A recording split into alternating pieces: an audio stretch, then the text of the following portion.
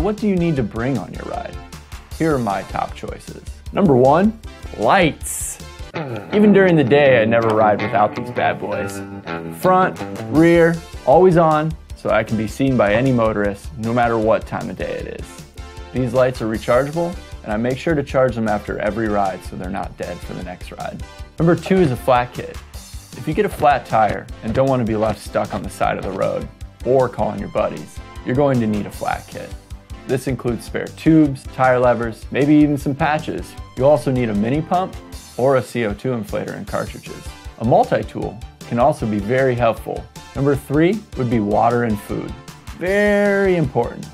It's never fun to run out of energy while on the road. It's a good idea to bring a couple of gels, bars, or chews on your ride. And of course, water to keep you hydrated. Number 4 would be warmer clothes. It depends on the season and where you live, but if there's a chance of rain, or if you're feeling a bit chilly that day, you'll be glad you brought a vest, arm warmers, or a rain jacket with you. Number 5 is cell phone and cash. Maybe one of the most important items after lights is a phone. In a worst case scenario, you can always call a friend for a rescue. Bringing your ID and your buddy's cash is also a great idea. I like to use a Bontrager Pro Ride wallet. It keeps everything nice and neat, plus it's waterproof. It also slides easily into your jersey pocket for safekeeping.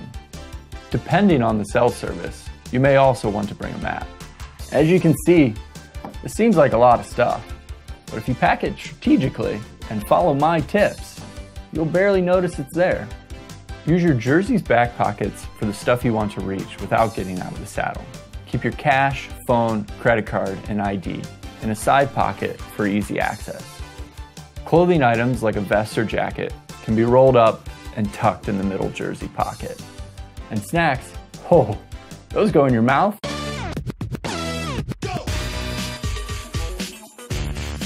or the remaining side pockets. Everything is weighted nice and evenly. Packing your flat kit in a saddle bag will keep the tools tucked out of the way. Pack your tools in the bag, then strap it around the saddle rails and seat posts. CO2 inflator and cartridges can be tucked nicely in the bag along with tubes, tire levers, patches, and a multi-tool.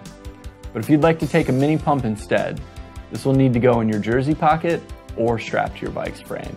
The last step is to attach these to the handlebar and the seat post so they're pointed toward the horizon, making sure your rear light isn't covered by the bag. Finally, strap on your helmet and you're ready to roll. Check out trekbikes.com or your local Trek retailer to find all the storage solutions you need for smooth sailing.